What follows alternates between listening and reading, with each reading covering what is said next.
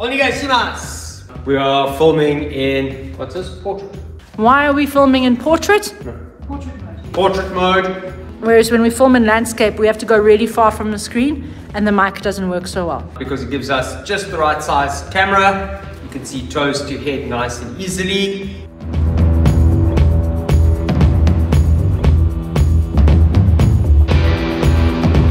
Why the front two knuckles? Seiken means proper punch, real punch. The same way Seiza means proper sitting.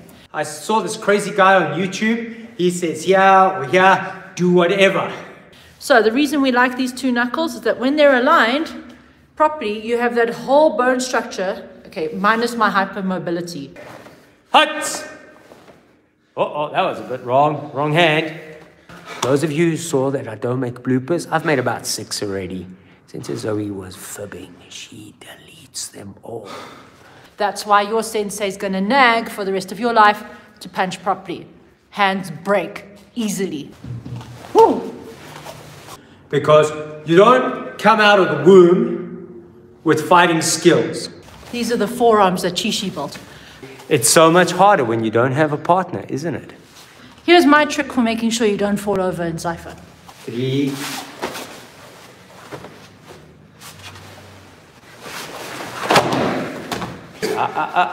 Patience is a virtue.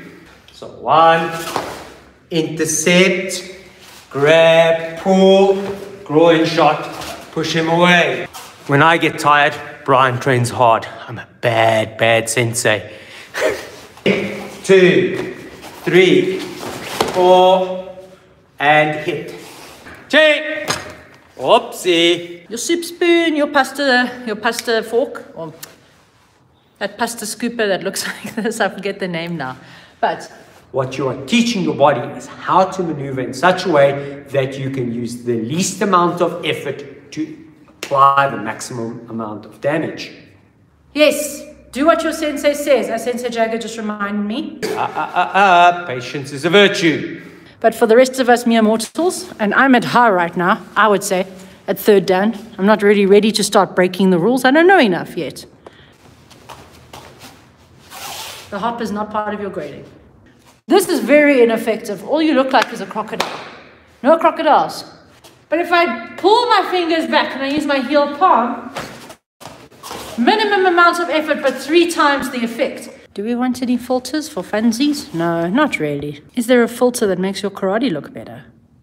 If you don't know which one, ask your sensei. It's really hard when somebody's got their hand around your neck, they're choking you. How do you breathe in? Through your ears? Through your skin? You're not an amphibian. Our dojo has got punch bags and makiwara, full body makiwara, hula hoops. We got some serious training equipment. We got sledgehammers. I've got quite a few. I think there might be about 20 sledgehammers. These were the punch bags we used as a child, and today we use them for groundwork. If you have a look around, we've got quite a substantial training space.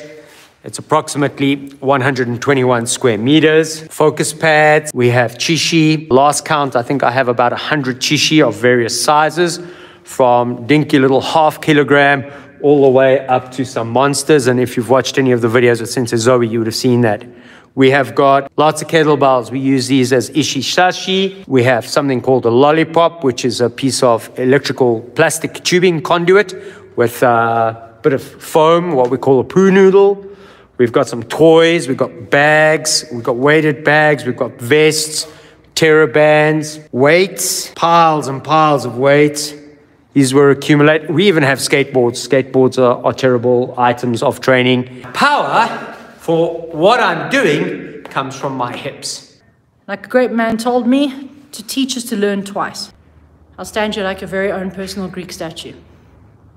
He goes for my face.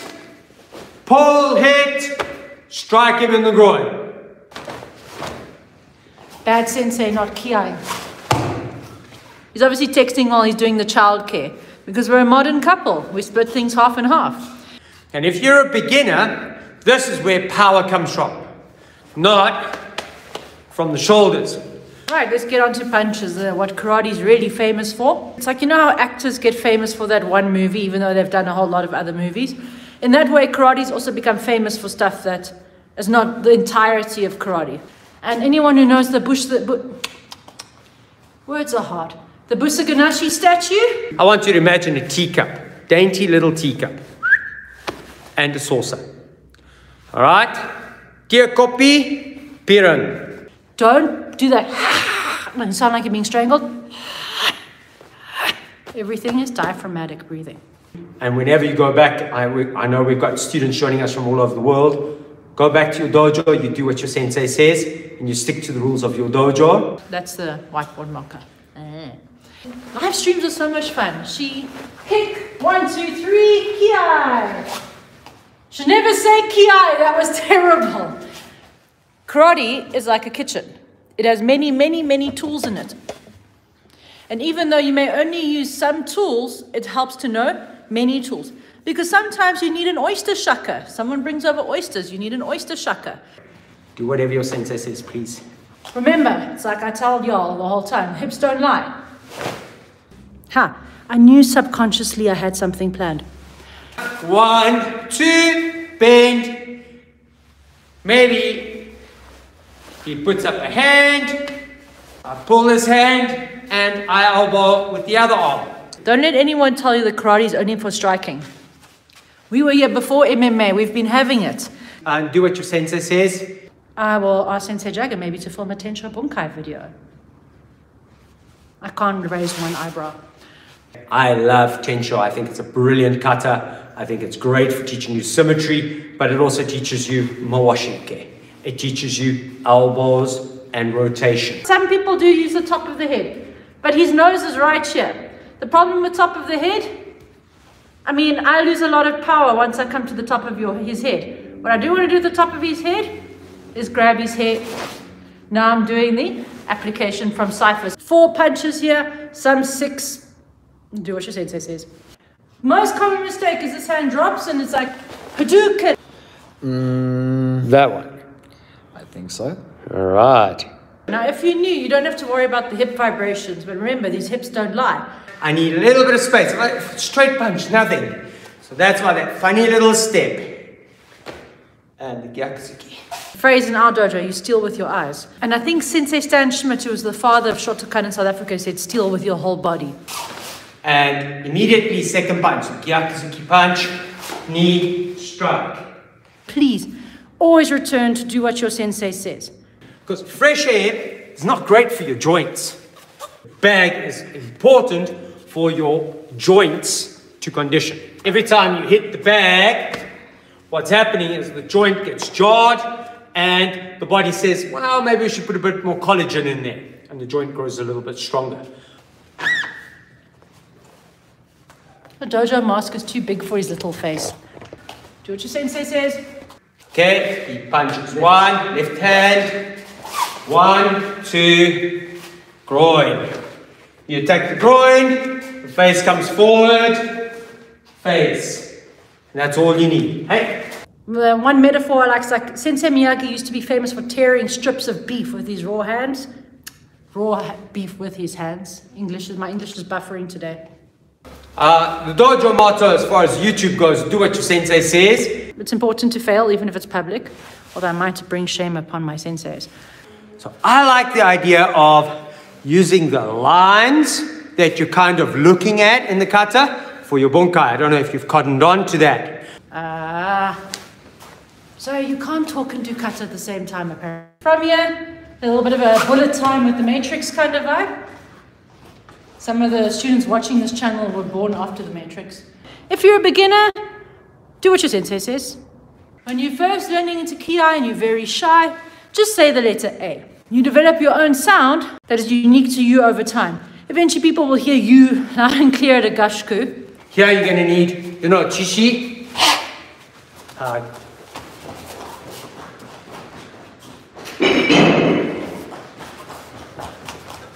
Chishi exercise. Kicks. Very briefly now, I will admit kicks are not my strong point. My husband is the born kicker. Me, I've had to learn. The most important part is that this is a series of ideas that can lend themselves to individual wormholes. Little rabbit holes, like watching Alice in Wonderland. you go down. And as you explore your karate, you find the most amazing things in some of those little rabbit holes. Cypher. He punches. I go past him. 1, 2, 3. Looks just like the cutter. There's that hand and there's the other hand. And I get him there. If I really want to be more vicious or he's too tall, I use Konsetsugeria there. If I'm really feeling vicious, double naked rear choke. Because Murphy's Law, you'll do it 1,000 times right by yourself, but the minute Sensei is watching, you fall over. So we always say there's 2 parts to every test in karate grading where we're working. A, do you know the answer? And B, how neat is your handwriting? Write each and every single letter neat and tidy.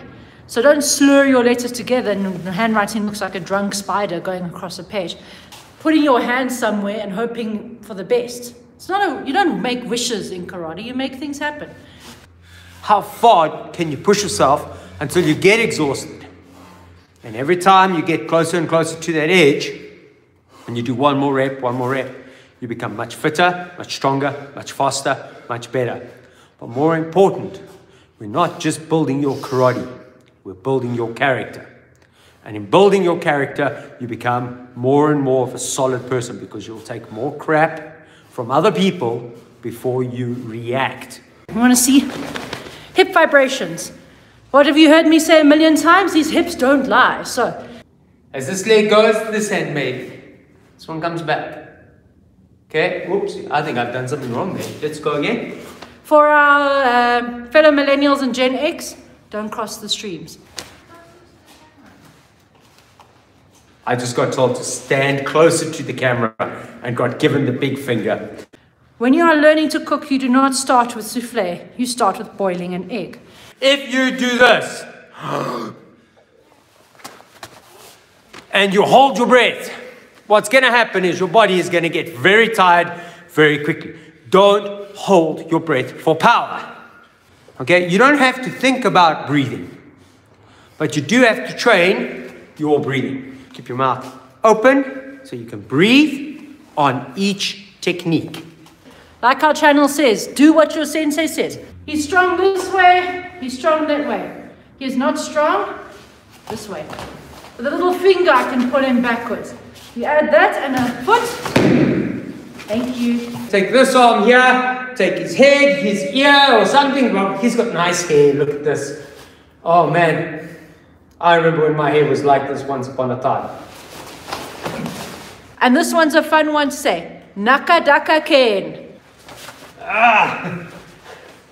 Now, the fancy term for this in terms of sports science is called kinetic link theory. And it is best exemplified or example is throwing a baseball. Baseball, pick up the leg, transfer the weight, throw the ball, follow through. Okay?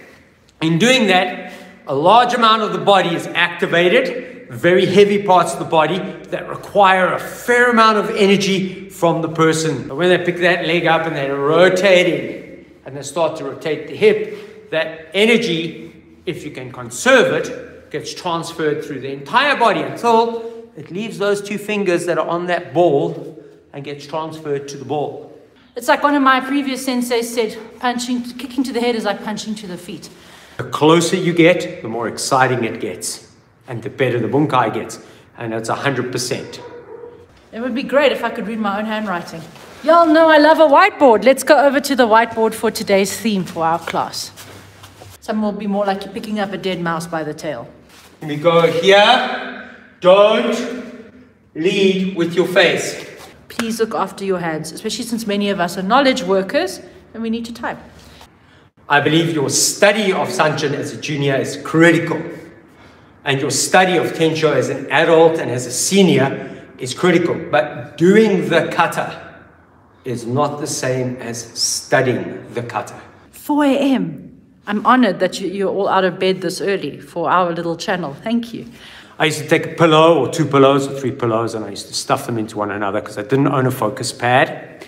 And I used to get my mom, by the way, my mom's about yay tall. I used to get my mom to hold And then I used to practice my kumite techniques on that.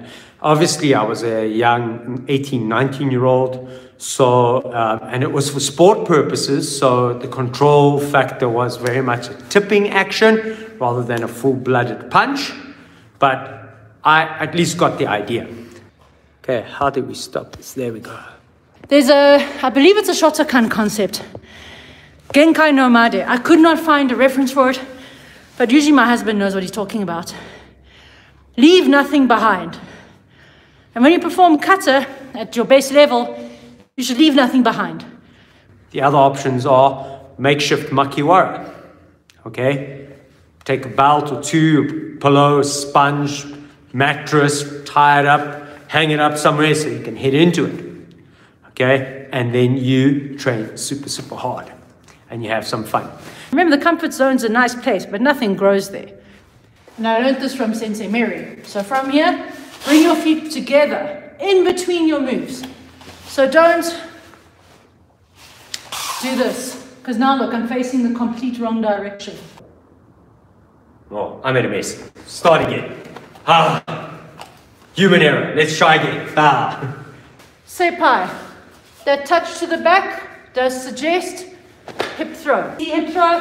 When you're learning, grab here, grab your partner around the waist, butt in front. From here, easy peasy lemon squeezy. And then you can drop that nakadaka ken on your partner. He's here, wrap that hand over and straight down. So from here, one, whoop.